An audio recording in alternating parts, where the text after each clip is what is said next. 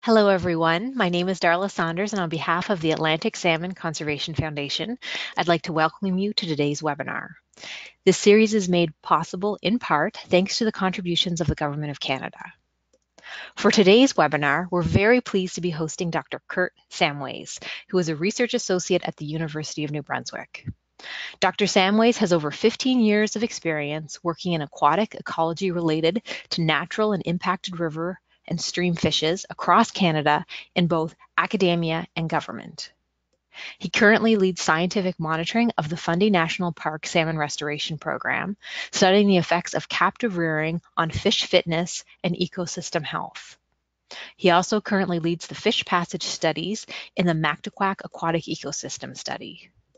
Dr. Samways has ongoing collaborations with academia, government, industry, First Nations, and NGOs, as well as being a representative in multiple government and local working groups and committees involved in Atlantic salmon restoration. After the presentation, we'll be opening up the floor for a question and answer session, and you'll have the option of asking your question directly using your microphone, or you can type them in and we'll read them aloud. I will now turn the webinar over to Kurt. Thank you very much, Darla. Thanks for inviting me to speak today. It's always a good opportunity to be able to talk about the work we do. I'd also like to thank you and the Atlantic Salmon Conservation Foundation for funding much of the work that I'm going to be talking about today. Without people and organizations like you, much of this work wouldn't be possible. So today I'm going to be talking about the project that we're working on in Fundy National Park. As well as I'll talk about some other rivers that we're also working in within the Inner Bay of Fundy. So, what's going on?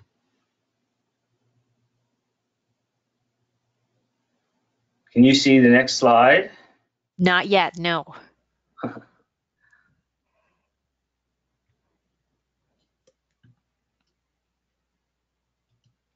There we go. All right, so I think there's a lot of people are familiar with Pacific salmon in the sense there's lots of different species. There's 5 different species of Pacific salmon. The big feature that I want to kind of mention here is that they're semiparous, meaning that they all die after spawning. So there's been a lot of work and a lot of research showing how these large runs of Pacific salmon, when they come in, they spawn, they die, and how important these salmon are to kind of the river ecosystem in terms of productivity, in terms of driving not only what's in the river, but also in the terrestrial ecosystems as well.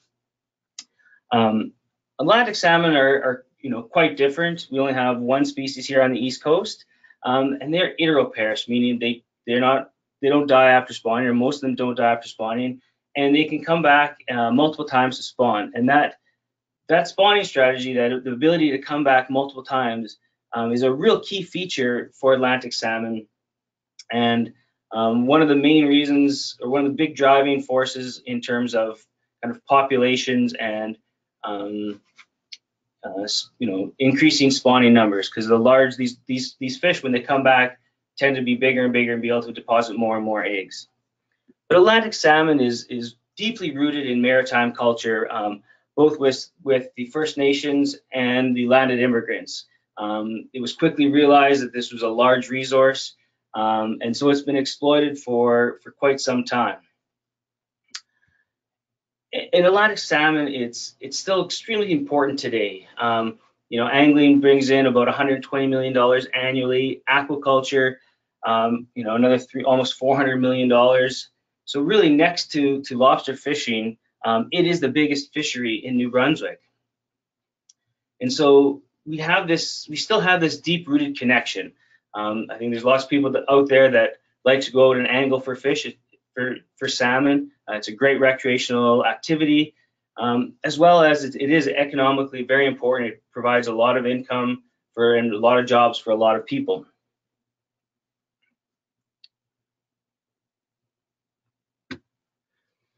So I'm not going to go through the Atlantic salmon life cycle in depth. I think most people here are familiar with it. The main thing that I will stress again is that they do have this ability to come back multiple times. to spawn. And so today I'm really going to be talking about all aspects of the Atlantic salmon life cycle. So you'll hear me talking about returning adults and talking about the eggs that they deposit, the fry that are out there, the par, and those smolts that are leaving to go to sea to grow to come back. So this is just a map of all the Inner Bay of Fundy rivers. And so there's Fundy National Park. It has two main rivers, the Upper Salmon River, which is where we're doing most of our work, as well as it has the Point Wolf River. And you'll see up where it says Moncton, that's the Petitcodiac River. Of course, that river is very important for a lot of reasons, but mainly it accounted for about 20 to 25% of all available salmon rearing habitat for the Inner Bay of Fundy population. So it's a really key river, and one that I'm very proud to say that we are starting to do some work on there as well. But today I'm going to be focusing mostly on the work that we're doing in Fundy National Park. So what are Inner Bay of Fundy Atlantic salmon? Is it Atlantic salmon? So typically most Atlantic salmon in North America follow this migratory pattern. So you can see here's a satellite track of a salmon leaving the Miramichi and makes its way up to Greenland, where it overwinters, and it will typically make its way back to spawn in that river. The thing with most Atlantic salmon in North America is they have a very significant multi-sea winter component. So as I mentioned, that multi-sea winter component, meaning fish that have spawned successfully, gone back to the ocean, returned back to the ocean to grow, and coming back for a second or third or more times.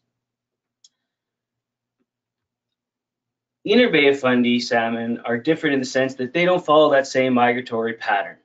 So typically, when they leave an Inner Bay of Fundy river, they'll migrate through the Bay of Fundy and into the Gulf of Maine, and then returning back to their river. So they don't leave this localized area, unlike the other salmon that go all the way up to Greenland. The other thing is that they are primary, or the majority of them are one sea winter spawners. So they go out as a smolt, they spend one winter, and they come back to spawn. We don't see a lot of multi-sea winter fish that are coming back to spawn for their first time. We'll see repeat spawners, but we don't see those fish leaving as a smolt, spending 2 sea winters, and then coming back to spawn for their first time. So that's a little bit unique. Why are Inner Bay of Fundy salmon endangered? I think these graphs speak for themselves. Unfortunately, they're typical of most rivers in Atlantic Canada. These are 2 rivers that Department of Fisheries and Oceans uses as index rivers. So they use these rivers to gauge what's happening with the population. And as you can see, they have declined significantly. They estimate some of the historic runs. When we say historic, we're talking about in the late 70s or 80s, before the population really collapsed, of about 40,000 adults in about 50 rivers. So there's about 50 rivers in the Inner Bay of Fundy. Those 50 rivers would have produced about 40,000, or had about 40,000 adults in them. Now most rivers are completely extirpated. There are a few remnant adults that go into some of these other rivers, but primarily most of them are extirpated. So a program called Live Gene Banking, which I'll talk about more in a little bit, was created to basically avoid extinction altogether. So it was kind of the last-ditch effort to save this endangered population. What has caused such a significant decline in the Inner Bay population? Marine survival is one of the key aspects. It appears to be one of the most limiting factors, where right now we're seeing less than 1% survival, or less than 1% returns from smolt to adult. And that is a very big concern. Big question I get all the time, so what is it? What's causing it? Are these different predators out there killing all the salmon, and is that the cause? I would cautiously say no. And I say that because predators have been around as long as salmon have, and they've coexisted. A big problem now is that we have so few fish out there that any one that is lost, any fish that is lost due to predation or any other means, is a significant hit to the overall salmon population. And so I don't want to say that predators don't play a significant role in keeping these populations low, but I'm not convinced that they are the ones to blame. I think a lot of times we forget about the last 2.5 centuries of impacts that we've created that have also led to the decline of the population, such that it's so low that any one fish that is lost becomes a significant loss.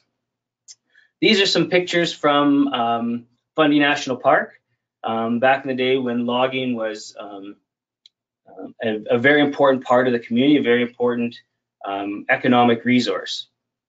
So on the top right, this is what is now the harbor in Alma.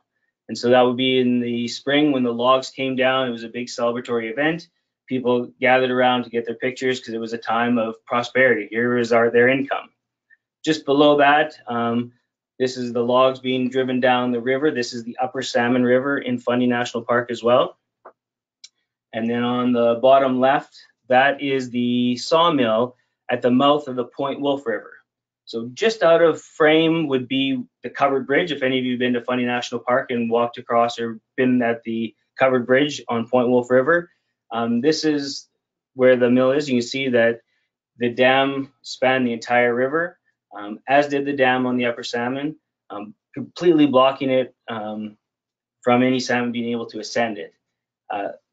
That dam wasn't removed in Point Wolf wasn't removed until the 90s, believe it or not. So just to give you a little bit more perspective where these photos were actually taken from. So you can see the top one again from just that harbor area, and the log drive just above head of tide on where that island is. That's where the dam was, to the splash dam to hold those logs back. So again, you look at those logs being driven down that river. Those logs are, throughout the entire water column, they'd be scouring the substrate, disturbing the eggs that are in there, disturbing the fish that are in there, as well as those dams completely blocking off the river. Now, we don't do these kinds of activities anymore. Most dams have been removed, so we've been able to mitigate those. But I think we forget about some of the, what these activities had, the detrimental effect of these activities on salmon populations and their ability to recover from them. Fishing is another one. This is again from Fundy National Park, or I guess just outside on the flats, just on the tide. So this is a herring weir. But I pointed out because the fellow on your left, who's got the fish in hand and the bucket, right in front of him, you can see 3 Atlantic salmon. So even though they were just targeting herring, or this was a herring weir, in fact they were removing salmon as well as bycatch. I think this is a much more telling photo. This is the Moisey River in Quebec. This was a map of the fishing in that river in 1859. So the thing to think about here is, so we have 15,000 fathoms of nets. We're talking about, what is that, 80 kilometers of nets that are being strung. So they've yielded 250 barrels of salmon. That's dried, processed salmon. If you do the back calculations, that's about 30,000 salmon that were taken out of the Moisey River in 1859. That is a lot of salmon. That's almost the entire Inner Bay of Fundy population that was removed in 1 year. And it wasn't just 1 year. Of course, this happened many years consecutively. So there was a significant pressure on the salmon population across North America. So I think we need to remember these effects, and even though, again, we've stopped a lot of these or mitigated for them, I think we're still seeing the effects of them with these low numbers, and the population's kind of slow bounce back, if you will. So talking about Inner Bay of Fundy salmon, again, numbers more or less collapsed. So what did we do to save them? So again, I mentioned the live gene bank. So the live gene bank was an initiative put forth by Department of Fisheries and Oceans and Parks Canada in the late 90s, when they realized that if something drastic wasn't done, the population would be or extinct, I should say. So what they did is they went into a few different rivers throughout the Inner Bay of Fundy. So in the Big Salmon and Upper Salmon, Point Wolf rivers in New Brunswick, and then the Gaspereau rivers and Stewiacke rivers in Nova Scotia, collected the last kind of remnant smolts as they were leaving the river. These are the last wild fish, because remember, there weren't very many adults coming back then. Most of these rivers still only had a handful of fish coming back. So they collected those smolts and took them to different hatchery facilities. This one is in the picture on the bottom, that's the Mactaquac Biodiversity Facility. This one holds the New Brunswick fish, if you will. So they took those smolts and they raised them there to conserve those genetics. So they wanted to keep those wild, unique Inner Bay of Fundy genetics alive. And so they would rear them in their conventional way. They would spawn them, and then they had various release strategies. They would release them as unfed fry. They'd hold them a little bit longer as par. And some of the non-target adults would also be released into the rivers. And so they would do that, and then the following spring, or each spring, they would go back, collect those smolts that they could catch, take them back to these facilities. They'd run genetic analysis to see which families they needed to keep. They would keep those for the program. The rest would be released, and that would continue on. And that was the live gene bank, and it's done an amazing job of preserving the Inner Bay of Fundy stock, keeping those genetics alive. Without this program, there would be no Inner Bay of Fundy salmon, so I can't give them enough credit. However, we're still having the same problem that we're not seeing adults return from the sea. So although it's conserved this population, it hasn't recovered them. And I think there's a few issues or reasons why that might be. One of them is the importance of early exposure. So if you think of a hatchery environment, it's very artificial. There's these really simple tanks. There's not a lot of environmental variability. We can put a lot of fish in them, and we can make a lot of them survive because we are caring for them. Whereas if you compare that to the wild, you have this very dynamic environment, riffles, runs, pools, rocks, all kinds of unique features. The environment is is dynamic. The densities are much lower, but of course we also have much lower survival because it is a natural situation, so there is predation and everything else. A study by Clark et al. In 2016 looked just at this. It wanted to say, okay, how important is this idea of fish seeing a river? How important is being raised in a river versus raised in an artificial tank? And so he looked at this, and so one of the measures was smolt weight. So the larger a smolt, the higher the chance, or the better the chance it's going to survive and produce large numbers of viable offspring. So we looked at various release strategies. So having wild adults, letting them spawn on their own, then releasing adults or releasing fry, or keeping them a little longer and releasing those par. And what he found was that the more wild exposure you have, the better the smolts are going to or the more fitness you will have. So the longer you spend in captivity, especially early on as a juvenile, the less fitness you're going to have, lifetime fitness. So par, having spent the most time in captivity, had the least fitness or the smallest smolt weight, whereas wild smolts or smolts from wild adults had the largest smolt weight. So the earlier a fish can see the river, the better chance or the better quality it's going to be. So that's one of the things that we were thinking about with this program is way to produce the best quality fish possible? Still understanding that some captivity has to happen because these populations need help. But there's another question that I get is, what's the most limiting factor to salmon recovery? One of the things I always say is there's not enough fish. And I know that seems intuitive, of course, Kurt. If you don't have fish, there's no fish, and we need fish to recover the population.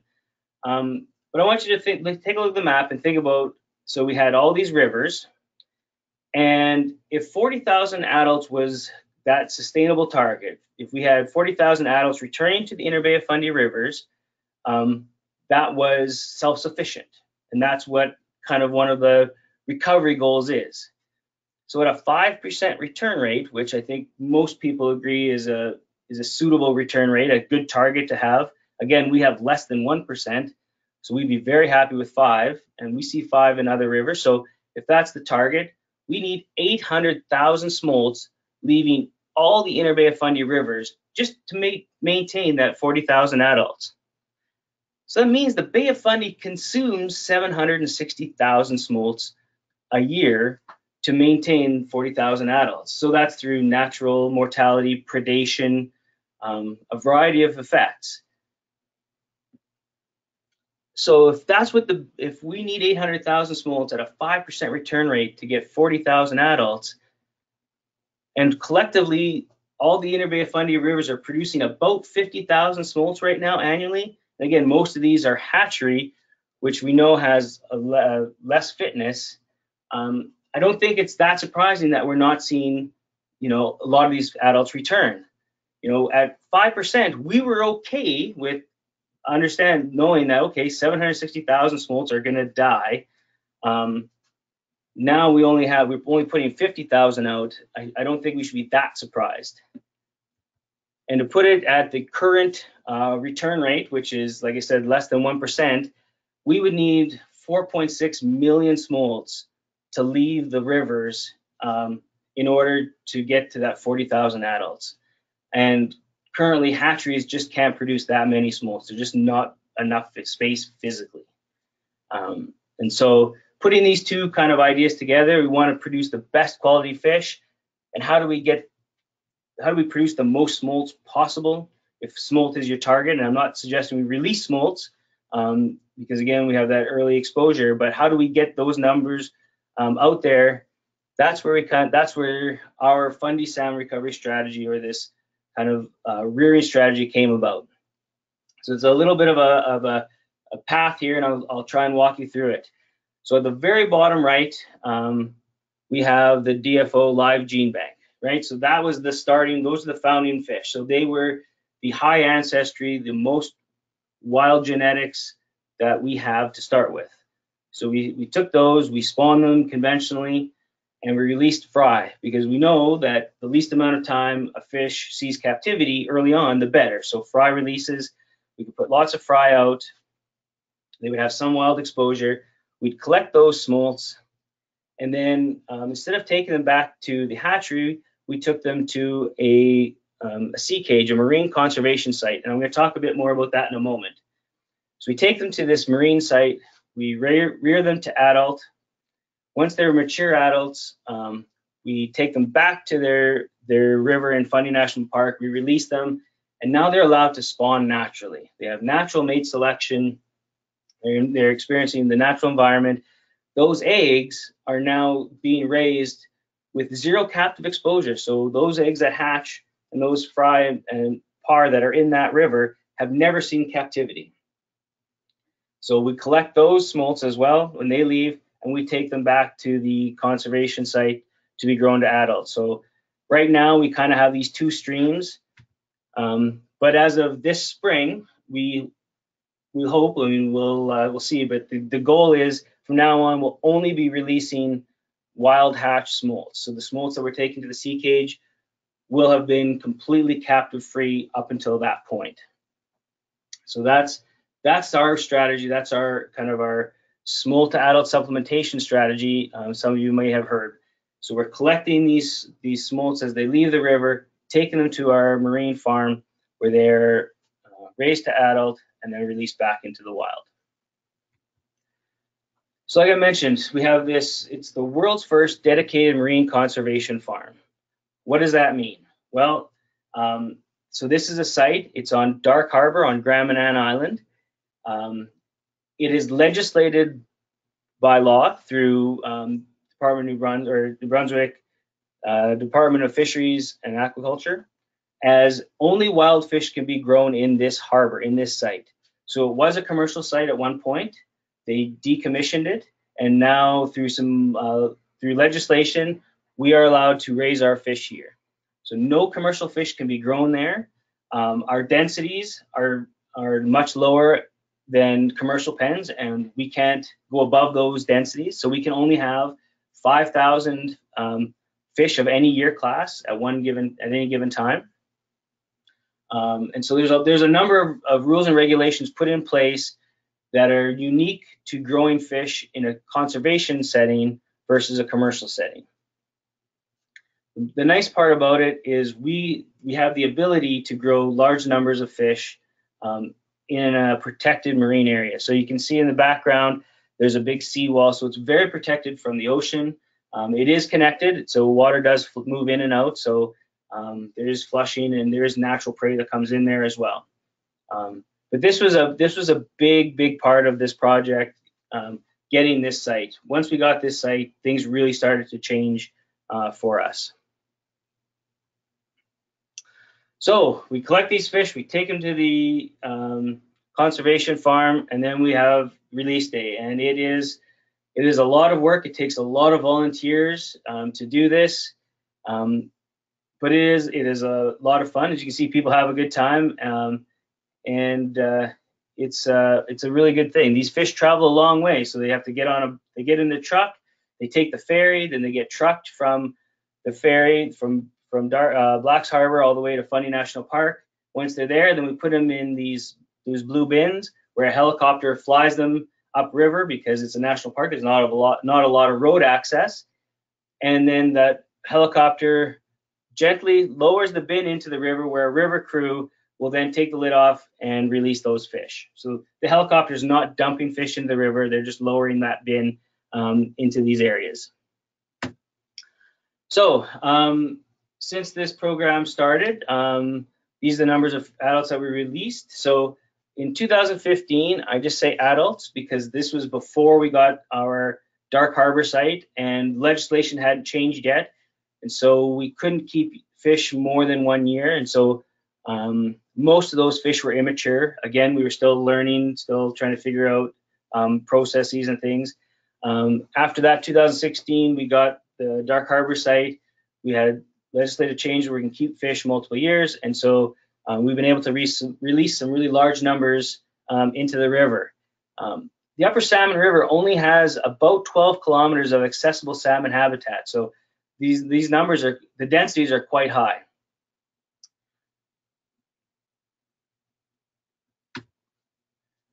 So of course we put these fish in, but no program I think is, it needs monitoring.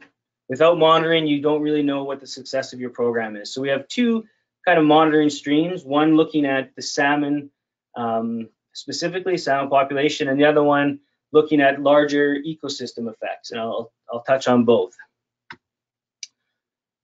So with the salmon, we want to look at a number of variables. We want to look at, are they successfully reproducing? What is their survival? What kind of fitness are we getting? So we have a number of different technologies out there to try and answer the questions of, how well are these fish doing? Is this a worthwhile endeavor? The first one I'll talk about is radio telemetry. So on the left is a radio tag. It has a battery in it. The life of this tag is about 3 years. And so we would surgically implant these tags into the body cavity of the fish. Then they'd be released when they're released in the river. Then we can go out with these teams of students who go and track the fish. And you can see Jenna in the middle there does not like tracking. Everyone else thinks it's the greatest thing on the planet. So to each their own, I guess. But we can get a lot of information about where exactly these fish are at any given time in the river. So the resolution is about a square meter or so within the river. So we really can dial in where these fish are when we go out to track these fish. So this is just an example of some of the data that we've accumulated tracking these fish. And so the rectangle, so the river there's the river in the middle. That is the extent of the accessible area for salmon. So at the bottom right of one of those triangles, we'll look at panel A, for example. That bottom right, that is kind of the extent of head of tide. And then up at the top, those are two waterfalls. Each branch has an impassable waterfall. And so you can see that throughout October, fish are really moving throughout the river, kind of finding their way. Some like to hold in the pools, others are really exploring. It is a very new environment to them. But then as time goes on, we start to see them clustering around certain areas. And we have now since learned that these are areas of spawning. So not only can we see where these fish are, but now we can get an idea of what types of habitats they're using to hold in, to rest in, as well as their spawning. And then on the far right on panel C, even in December, there's still a few fish hanging around the river. Typically by the end of December is kind of really when we can stop tracking. Most of the fish have left by then, but we do still see a few fish straggling around. I will say that we don't know of any fish overwintering. So we go back out in the early spring to do a track to see if there's any fish around, and we don't find any fish. So some point they all do appear to leave the river, so we don't have a large kelp or overwintering component. Another way that we track fish is with these passive integrator transponder tags, or PIT tags. The nice thing about these tags is they're small, they're inexpensive, they're only about $2 a tag, whereas those radio tags are about $225 a tag. So where the radio tags tell us where the fish are in the river, but at an individual level, every single fish that we release has a PIT tag in it. So we know now we're getting information about the entire population. The downside is we have to set up stationary antennas, and so therefore we only get kind of one point in the river what the population is doing, but we still get an idea of what the population is doing. So we inject these tags directly in the dorsal muscle. So because this is an endangered population and we don't have to worry about people angling them and eating them, or at least legally, so we don't have to worry about someone accidentally biting into one of these tags. If it was in a different population where angling was still permitted and retention was allowed, we would have to do it into the body cavity. But we can do it directly into the dorsal muscle. It's a little less invasive. And then when these fish are released, we can track them. So like I said, we use you have to set up these stationary antennas. And I've just put these photos up here to give you an idea. This is kind of the evolution of our antenna building abilities. Started out literally with some rebar and some wire. We tried some different configurations in the river, out of the river. And really what happens is all those, it didn't matter what we tried, it seemed to get washed away. The Upper Salmon River is a very dynamic river, and keeping any kind of equipment in there is very challenging.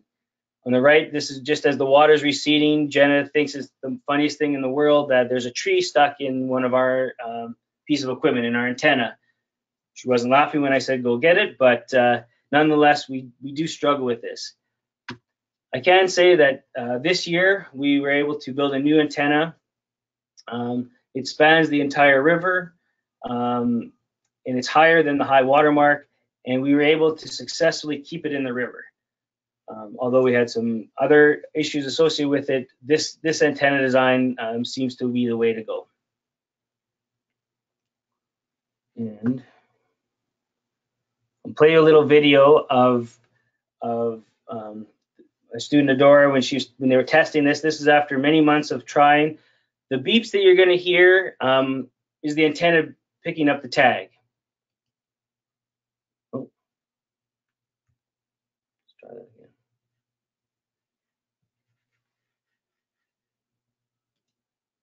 explode and then we want a nice video of this thing working.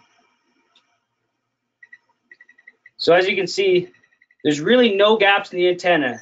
Doesn't matter top to bottom, front or back. If a fish comes in, even in high water, it will be detected.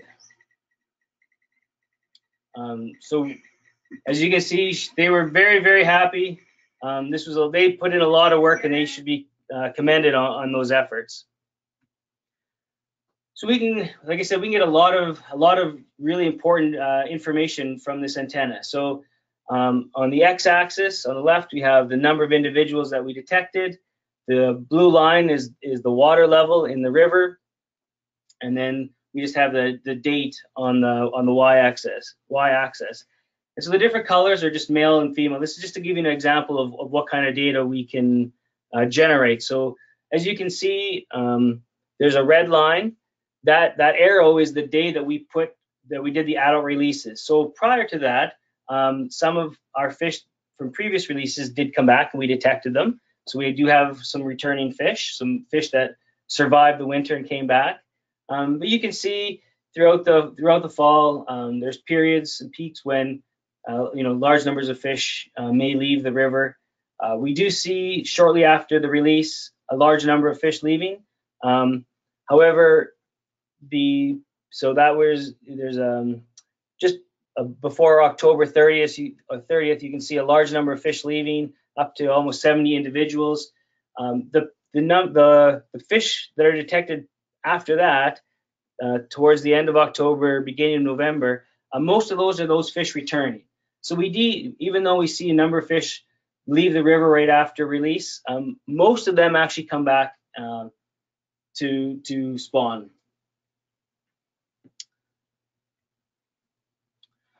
So these are just some pictures that I want to talk to you about, just from some of the tracking efforts, because I think just some neat stories, I guess. So on the bottom right, on the snow, that was an eagle that had eaten one of our fish, and the girls found one of the radio tags sitting on the ice.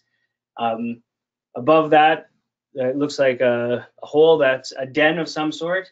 They tracked a radio tag almost a kilometer into the woods, found it down that hole, and bravely, I will say they were very brave. I didn't tell them to do it, but they went and actually stuck their hand down there to pull that tag out and retrieve it. So I have to give them a lot of credit for that. Beside that, on to the left, so the top left, that's some coyote scat. And in there, you might be able to see the little black pit tag sticking out of there. So this was found by one of the park technicians, literally about 2 kilometers from any road, any trail in the middle of Fundy National Park. They were doing some transect work. He happened to look down, see the scat, and notice that there was a pit tag in it. So he brought that tag back. We were able to read it. So we got all kinds of information out of it. And in the bottom left, there you can see an eagle eating a fish. Someone reported an eagle eating a salmon. So the conservation officer, Adam, went out to take a look. He said, yeah, he found out that it was a salmon, and so he rolled up his pants, as only a conservation officer could do, and took that salmon from the eagle, brought it back. It had a tag in it. We got all the information. It was a female. She had grown 15 centimeters over the winter.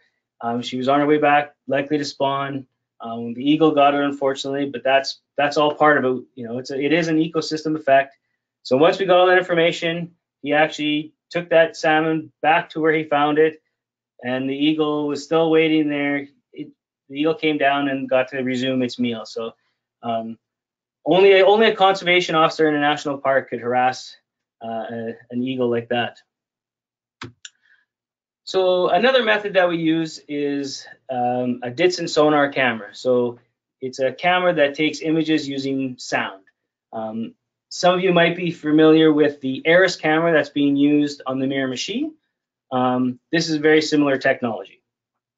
So like I mentioned, every fish that we put in has a pit tag, but a wild returning fish would not have a tag. And so we wanted to put in a camera to be able to detect any wild returns. And so this is just a little video of what a salmon looks like. So on the top you can see her swimming by. She goes out of frame, then actually she comes back.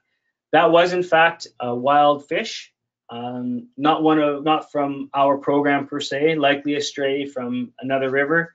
It was her 4th time returning to spawn, so we were able to age her from the scales, and so it was really great to see such a big healthy fish back in the river. And then the other method we want to look at is we use electrofishing to see, well, that's great, these fish are in there, they're moving around, but are they spawning successfully? And so measuring the juvenile densities is a good measure of spawning success. And so on the top is a map of our electrofishing sites. So we had 22 electrofishing sites. We caught fry, or the young of the year, at every single site that we went to. So from the bottom right up to the top. Densities were 2 to 12 or 2 to 11 fry per 100 meters squared, which is comparable to some of the densities they were finding in the 80s before the big collapse. With genetic analysis, we were able to find that the adults that returned, so the consecutive spawners, actually contributed more proportionally than the adults that we just put in. So that was an interesting finding, again showing that multi-seawater component very important to producing offspring. And I think it's important that this is the only river in the inner Bay of Fundy that has exclusively wild hatched salmon in it. So there's lots of other rivers that have large numbers of salmon, but they're coming from a number of programs. These juveniles that are in here have never been in captivity. They came from eggs that were laid and hatched in the river, and I think that is very important to the program. So like I said, so we're looking at the population, the salmon, see what they're doing, but this is a Parks Canada, or part of Parks Canada project, and so they have other mandates, and one of their other mandates is not only recovering endangered species, but they have to manage and eat the entire ecosystem within the park. And they have to maximize the ecosystem health as well. And so part of the project, part of the work that I'm doing is looking at these ecosystem effects of having adults back in the river. And so, returning salmon are a real keystone species to many rivers because they act as ecosystem engineers. And what I mean by that is when they come back, they drive processes that increase productivity in the rivers. So how do they do that? So they do that by bringing nutrients, and we call these marine-derived nutrients because as these smolts that are in the ocean grow, they acquire nutrients in the ocean or from the marine environment. And when they come back to river to spawn, they release these nutrients. So through their eggs or the excretory products, or some fish do die, and so their carcasses, collectively these are the nutrients that go into the food web. And now they start to drive all these different ecological processes, from the slippery algae that we all hate when we're trying to wade across the river, to the bugs, and to the juvenile salmon and other resident fishes that are in there. So having salmon back in the river is important ecologically as much as it is just to have salmon back in the river. And so we want to look at these different effects.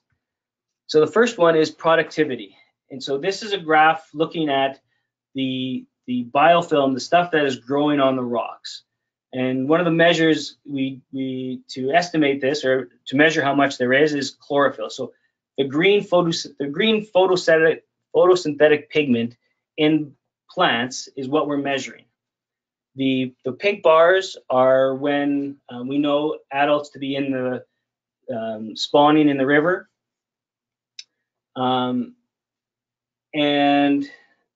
or in the river, I should say.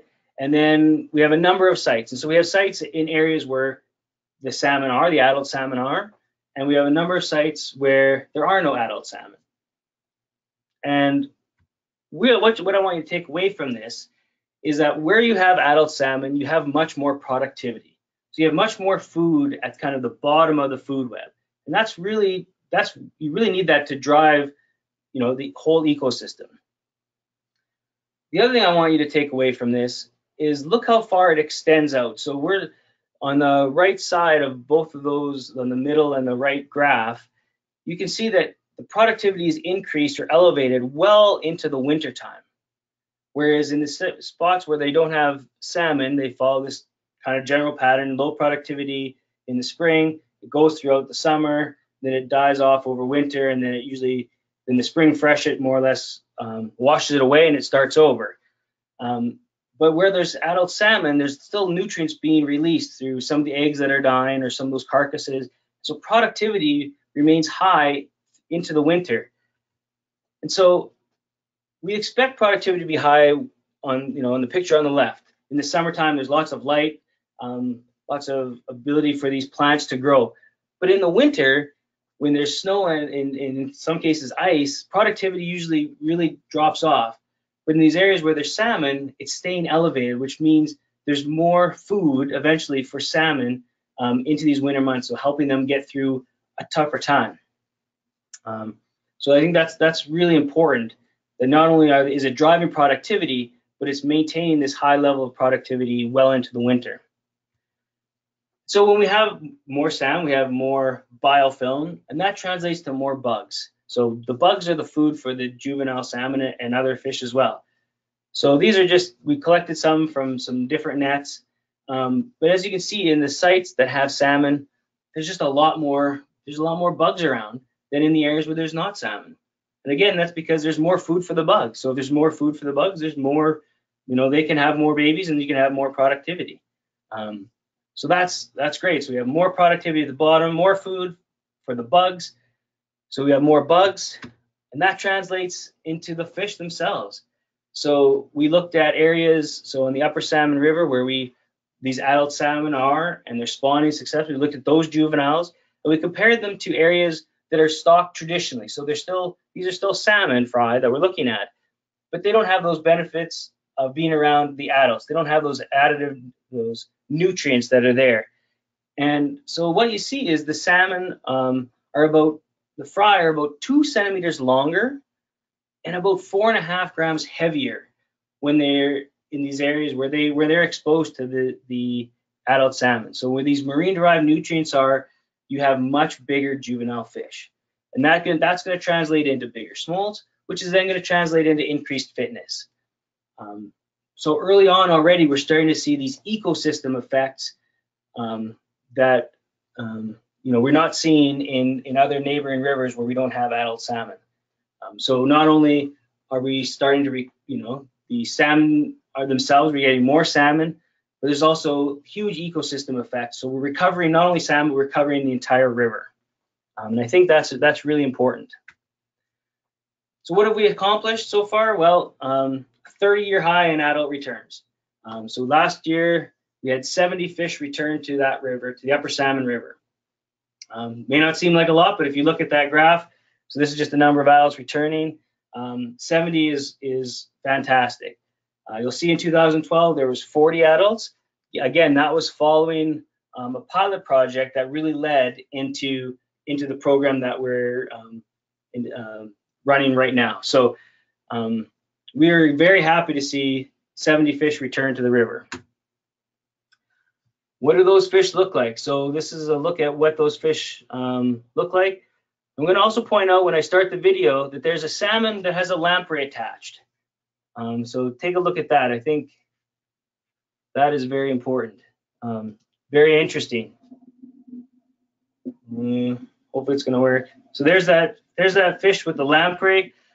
So salmon and lamprey evolved together, and so even though we see salmon with scars and we think, oh man, that fish was lucky, you can see that it's not swimming any different than the other fish. They evolved together. It really doesn't bother them. That lamprey actually fell off probably about a couple weeks after we found that fish again. The scar was there, the lamprey was gone. So these are fish that were released in 2017 and returned on their own in 2018. So I think, they're healthy, strong looking fish. So we were very happy to start to see these kind of numbers returning. The other thing I want to show you right now is you'll see a couple par kind of just coming into screen. Those are 1+ par. So those are again, you can see how big they are relative to, say the other ones, which would have been much, much smaller. So this program, although it has done, I think we're off to a really good start in terms of recovering salmon, is more than just salmon. There's all kinds of other conservation research that has come about. We've been in Maclean's and Canadian Geographic. We had a documentary called Striking Balance. The release is also an event. Petitcodiac River at Fort Folly First Nations. I can't say enough about the work that they're doing there. So they're essentially taking this model, this approach, and applying it to the Petitcodiac River. This year, they will have their biggest release ever. The numbers are looking comparable to what we've been releasing, if not even more. So they're a really dedicated group of people that are doing amazing work on the Petitcodiac. Because again, that river accounted for about 25% of salmon habitat. So if we can get that river up and running, I think that's a really good start. The other one is the Law Enforcement Coalition. Salmon don't follow normal boundaries, of course. They don't just stay in one river. So the wardens in Fundy National Park figured this out early on and said, hey, we need to talk to the other law enforcement agencies. So there's Parks Canada wardens, Department of Fisheries and Oceans officers, Environment Canada officers, Department of Natural Resources officers, off-road vehicle officers, RCMP officers, and Crime Stoppers all got together to form this coalition, and it has won awards all over the world, down in the US, South Africa, Europe. It is an amazing example of getting interdepartmental agencies together on a common goal and on a common mission. And so they routinely do patrols in each other's jurisdictions. They come and help out with the releases. They are an integral part of this program. I think it's just a great example of what can be accomplished by simply just picking up a phone and starting to talk. They deserve all the accolades for all the awards that they've won. The other thing that this program has done is trying to connect people with salmon again. Unlike other rivers where people can go out and angle and you can make that connection, there's no angling of these salmon because they're an endangered species. So started a program called Swim with the Salmon. And that's the one that's done in the fall. In the summer, we have some citizen science programs. In the spring, we run a salmon research open house. The one that I'm mostly involved with is this Swim with Salmon. And that's where we take people in small groups and teach them about salmon, about recovery. We teach them about the different scientific methods that we use for monitoring, like snorkel surveys. And then they actually get to go out, do a survey with us, and they get to see these fish in their natural environment. And being able to go out and see a wild returning Atlantic salmon is a pretty amazing, it's a pretty amazing feeling. And everyone comes away with such an appreciation for these animals, for the program. I think it's a wonderful, wonderful program. So again, this is a huge collaborative effort. There's so many partners involved. Parks Canada, Fisheries and Oceans, Atlantic Canada Fish Farmers Association, Village of Grand Manan, the University, Cook Aquaculture. They're the ones that grow our fish in Dark Harbor. Fort Folly First Nations, the province, and of course the Atlantic Salmon Conservation Foundation for funding much of our work. So this last little video that I want to show you, it was just after our release in 2017 in one of the pools in the upper stretch of the Salmon. I think it's a great example of what these rivers would have looked like, back in the day before the populations collapsed. So this was just after we put all these fish in the river.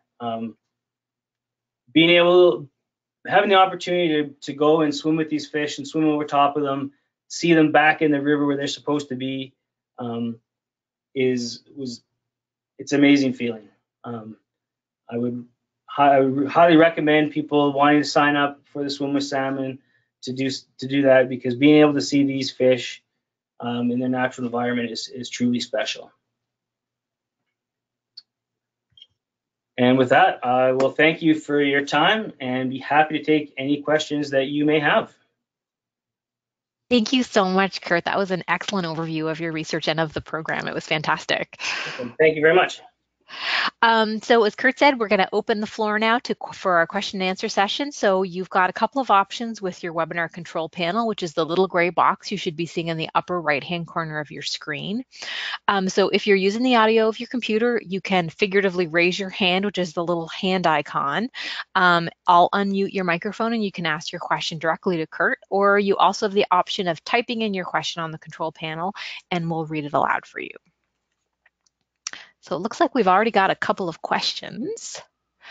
The first one is from, and I apologize, I'm probably mispronouncing the name, Ios Manga. The question is, given the migratory isolation of the fundy populations, are they not reproductively isolated sufficiently to be considered a separate species? Was the migratory isolation a known factor before the population collapse, or is it a recently acquired behavioral trait? Sorry about the naive question, I'm just an interested Westerner. That's a great question. So it has been known for a long time prior to the population collapse.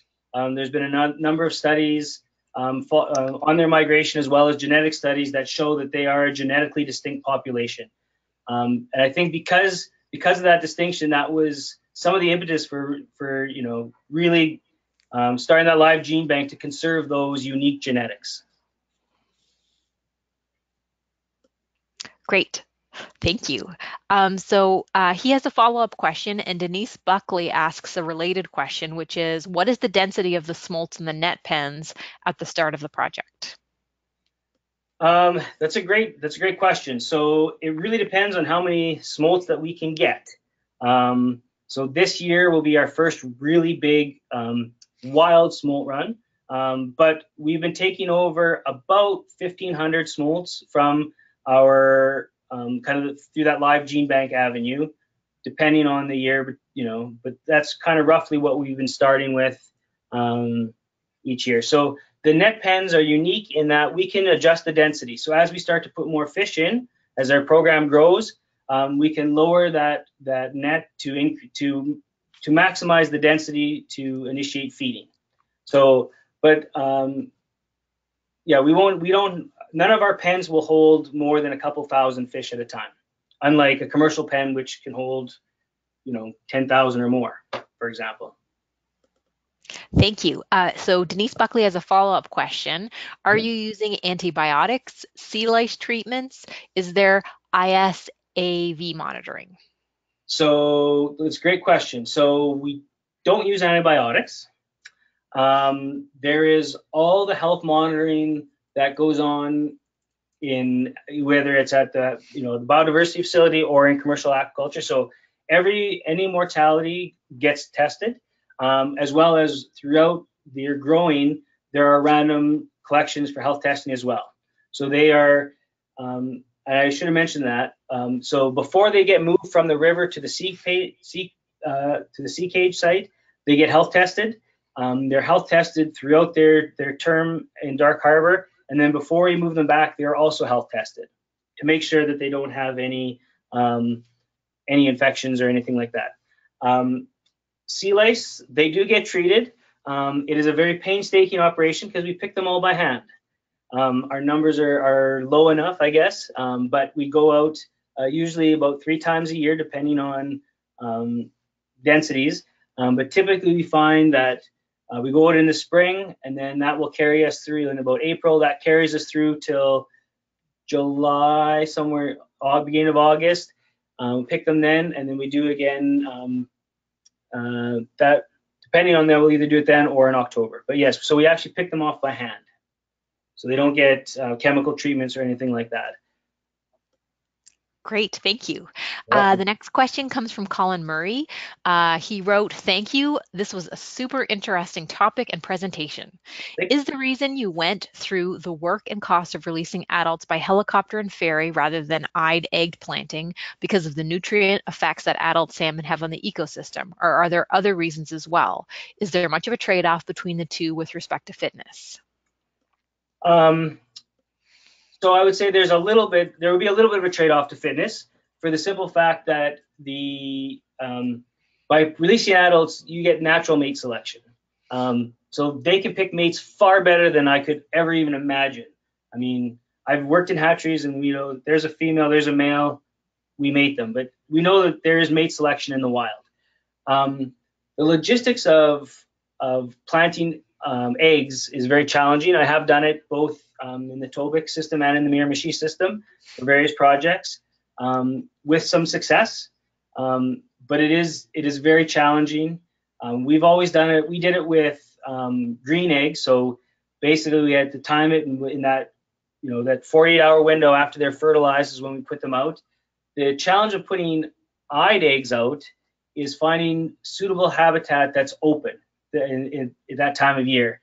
So typically in January, February, now when you have those eyed eggs, the rivers are usually frozen over, and so the only open places are places that aren't the best habitat for the eggs. So here it's a challenge to get those eggs out at that time of year.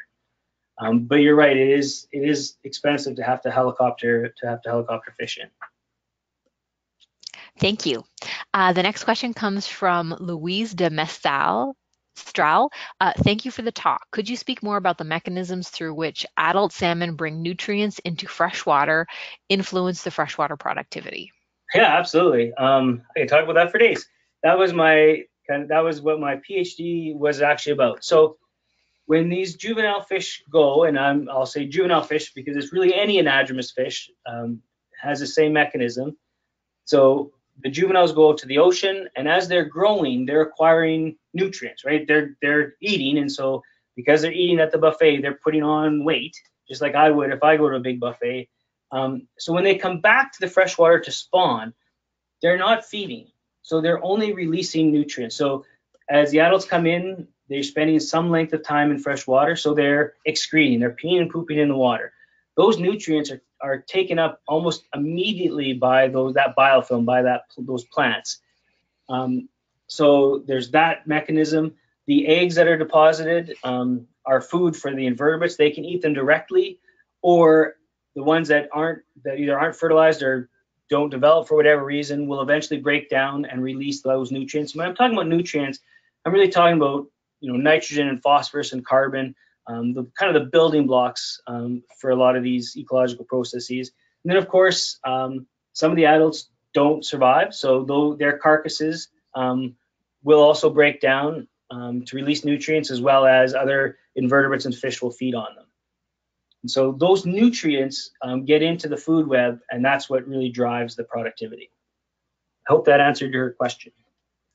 Thank you.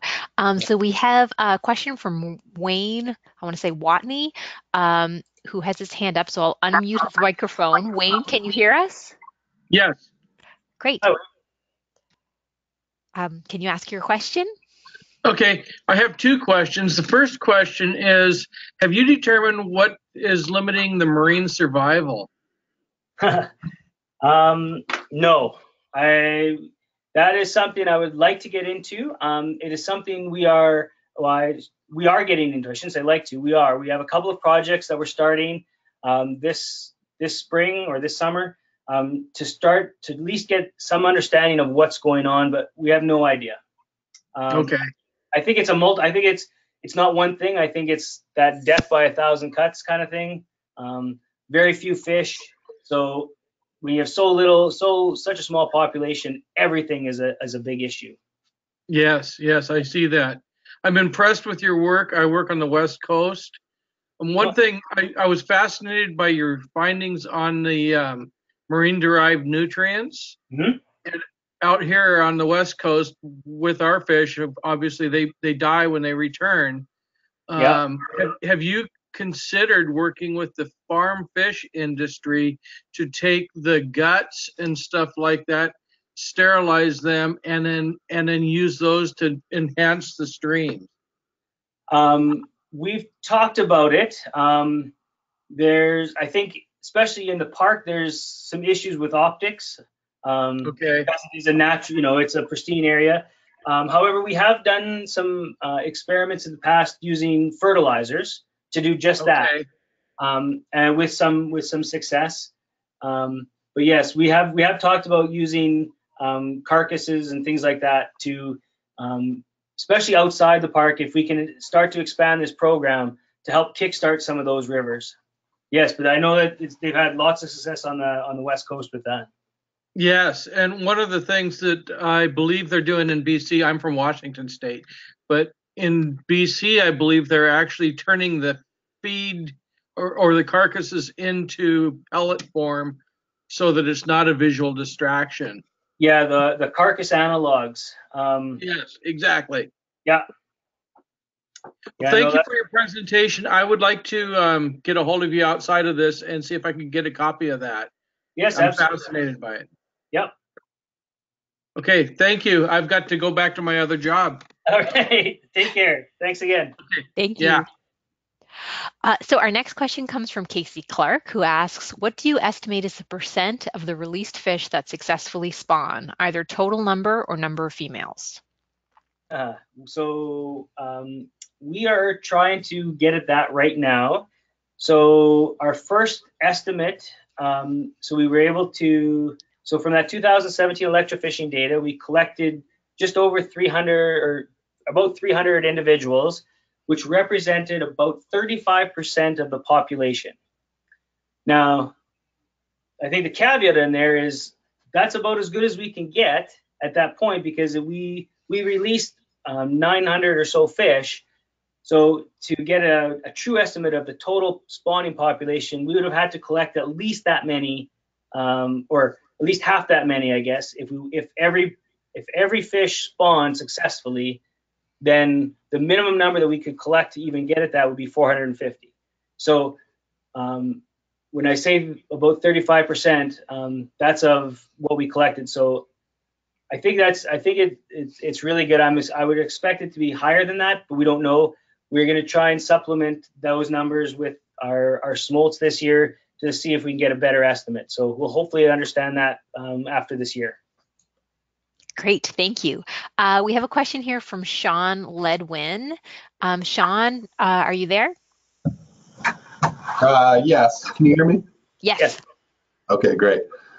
Yeah, I was curious. When you collect brood stock, it looks like you guys use the rotary screw traps and are collecting smolts. And my understanding was you guys also potentially collect large par through electrofishing. Yep. And I guess I was just curious what the process was to sort of condition or transport those fish to the sea pens, and if you had any kind of lessons learned there. Yeah. Question if you have time. Yeah. So for the smolts, we are so we collect them in the rotary screw trap. We catch it's about a 10% efficiency. I guess I will say that. And they get trucked directly to the sea cages. So we collect them. They go into a holding bin for a day or two when we get enough. Then we truck them directly and put them in the sea cages. To supplement our program, because like I said, this will be our first year of a true smolt run, I guess. We go out into the other rivers that are being supplemented, collect the large fall par, and then they actually go to the hatchery, spend the winter there, and then they get trucked to Grand Manan. So, but hopefully after this year we can get away from that, and it'll only be the wild produced smolts. We're still working on the best way to do it. We've been playing around a little bit with mixing, instead of trucking them in fresh water, a mixture of fresh and seawater to help them kind of acclimate. That seems to help. The biggest thing is getting them onto feed when we get to the cage site, and they've been doing a great job of changing that process to maximize survival. Okay, great. And it's sort of a related question. It sounds like you guys source some of your brood stock from other rivers. Nope. When you were getting started, sorry, go ahead. Fish from the hatchery, and we are in the state of Maine contemplating and have a proposal to do a similar project in the Penobscot River. Yep. branch. And I think our initial, brood stock source would be from a federal U.S. Fish and Wildlife Service hatchery. Yep.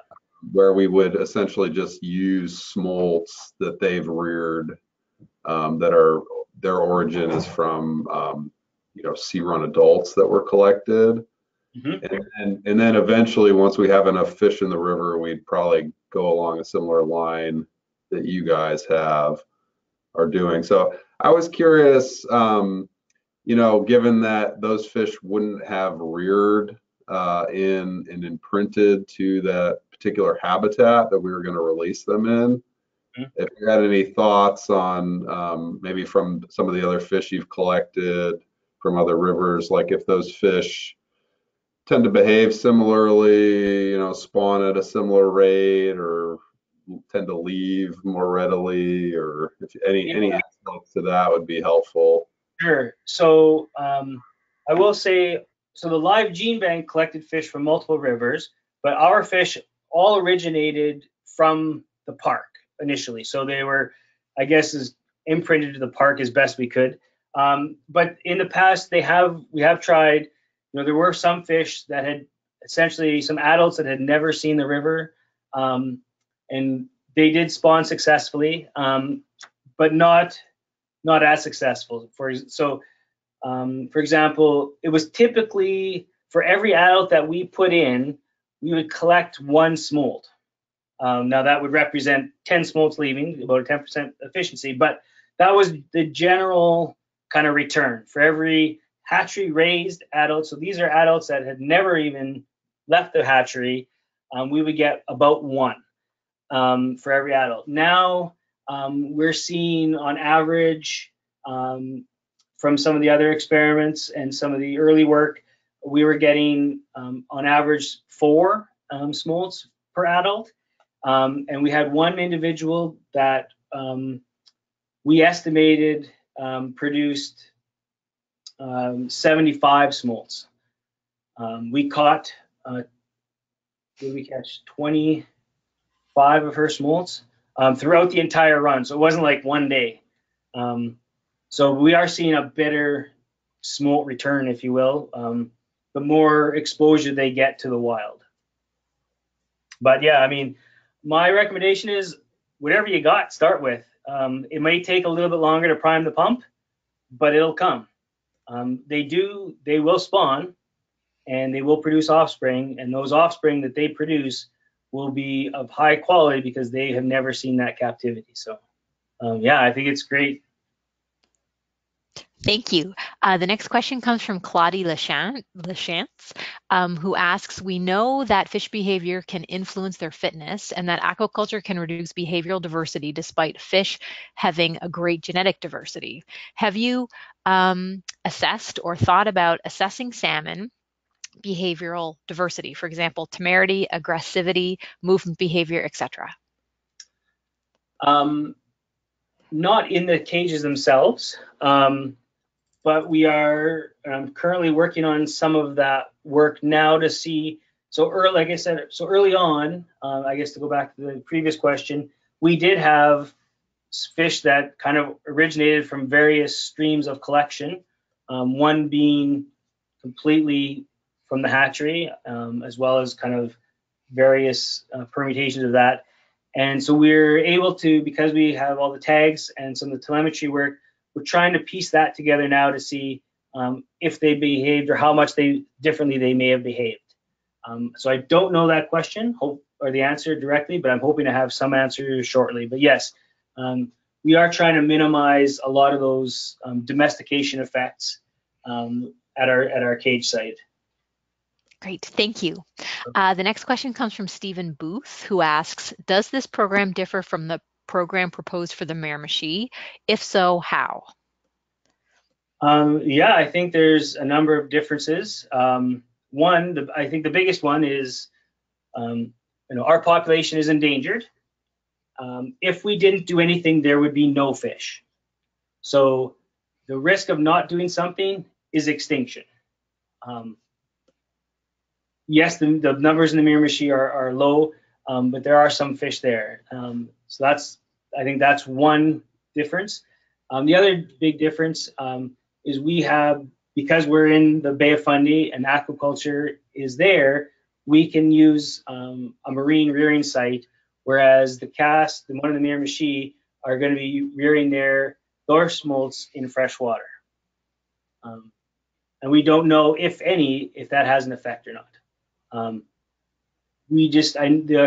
Previously, the only hatchery that we had access to was the Mactaquac one, and they are just not equipped to be raising large numbers of adults for us. So this was a way for us to grow large numbers of adults.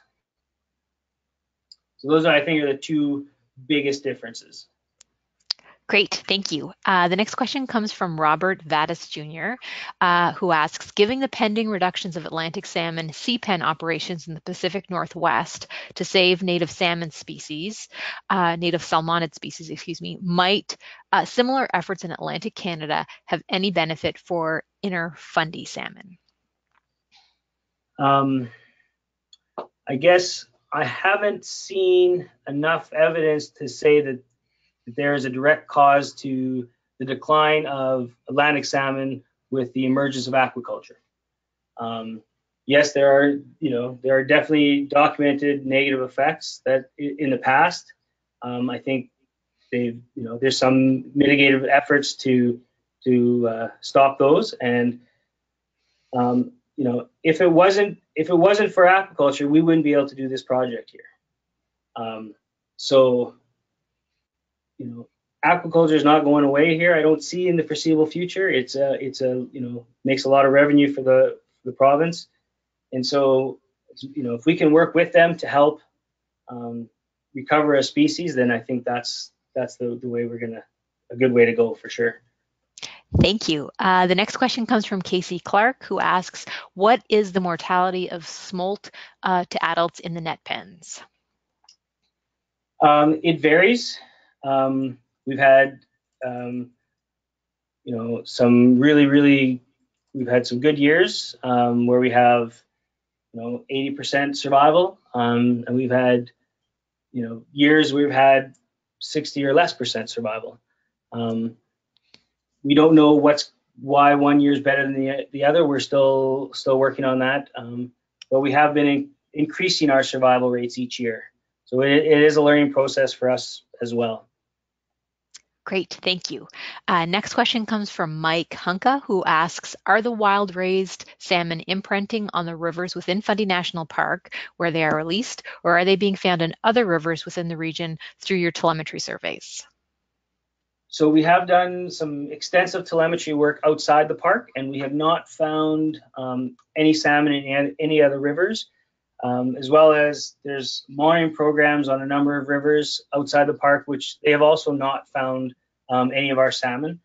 However, we have seen some of our salmon return to a couple of the smaller rivers within Fundy National Park. So from what we can tell, they are pretty fidelic to Fundy National Park.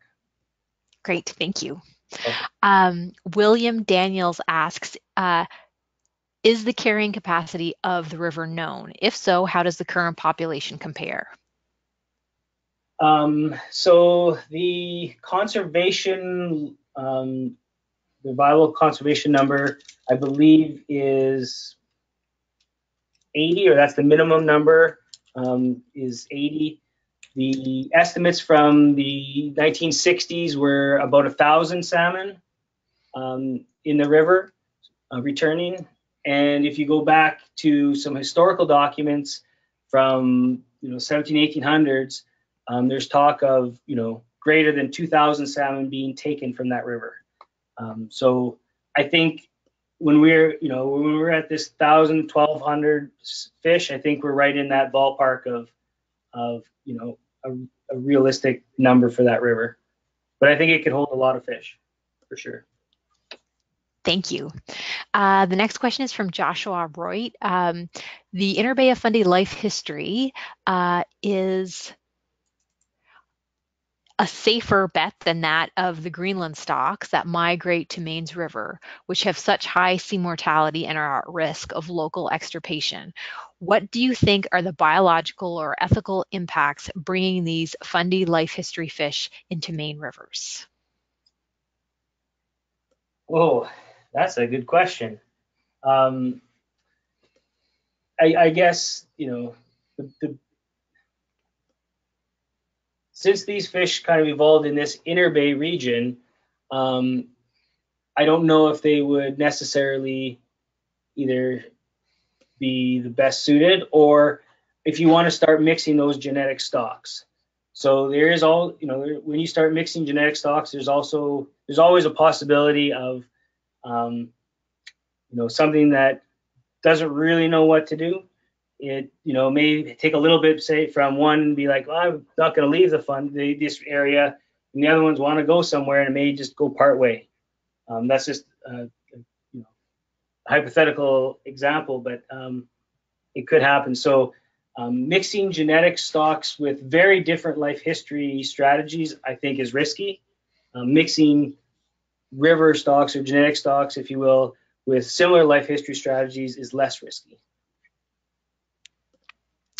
Thank you. The next question comes from Connie Dobbin-Vincent, who asks, I noticed that the Fundy National Park release numbers were lower in 2018 than in 2016 and 2017. Was there a reason for this? Excellent presentation.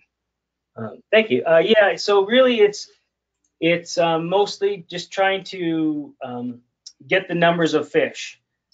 So because we're still early on and still really trying to ramp up numbers and production, if you will, right now we're limited by the number of fish that we can collect.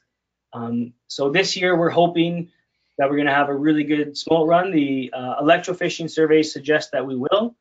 And so we're hoping that those numbers will even increase more. So it's really just a matter of what we can get our hands on. And until we can get that pump going, I guess. Okay, thank you. Justin Stevens asks, I may have missed it, but are the adults reared in the seed pens for 1 or 2 years? What are the average weight when they are released to spawn? And he also says, great talk, Kurt. Thank you. Thank you. So now we are allowed to hold fish over more than 1 year. That was probably the biggest hurdle in the legislation. And so some are held for 1 year, so they're released as a 1C winter. And the ones that don't mature after 1C winter get released in their second year, regardless if they're mature. But at that point, they're probably 98% of them are mature anyway. We're trying to get to, because the Inner Bay was primarily a 1C winter population, we're trying to get that ratio up, but we're at about 40% 1C winter, 60% 2C winter, and that varies. The average weight of the fish that we're releasing are about 4 kilograms. Okay, great, thank you. We've got our last question here from Sarah Leinert, who asks, I assume that the ultimate goal of the project will be to create a self-sustaining population. How many years do you plan to continue this work? At what number of returns would you consider the population self-sustaining? That's a good question. So right now, I mean, the problem is I don't think one river will recover the entire Inner Bay of Fundy salmon population. So I think we need to bring other rivers on board. But if we started to get, over 100 salmon returning every year, I think we'd be well on our way to being self-sustaining, given that they say the minimum population is about 80. But I'd like to see more than that. But we're going to keep going as long as we can to help recover this population. Great, thank you. So that was our last question. So again, a huge thank you to Kurt for today's presentation, and to everybody who participated today. A little reminder that the next webinar will be on February 27th. Dr. Julien April will be speaking about follow-up and research work by the Quebec Department of Forests, Wildlife and Parks for Atlantic salmon management. The webinar itself will be in French, but the question and answer period will be bilingual. This webinar, the upcoming one on February 27th, is going to be our last of this season before we restart again in September. So if you have any suggestions for topics or speakers, I'd be really happy to have them. So a huge thank you to Kurt and for everybody to participating today, and we hope you can join us all again very soon. Thank you. Thanks so much.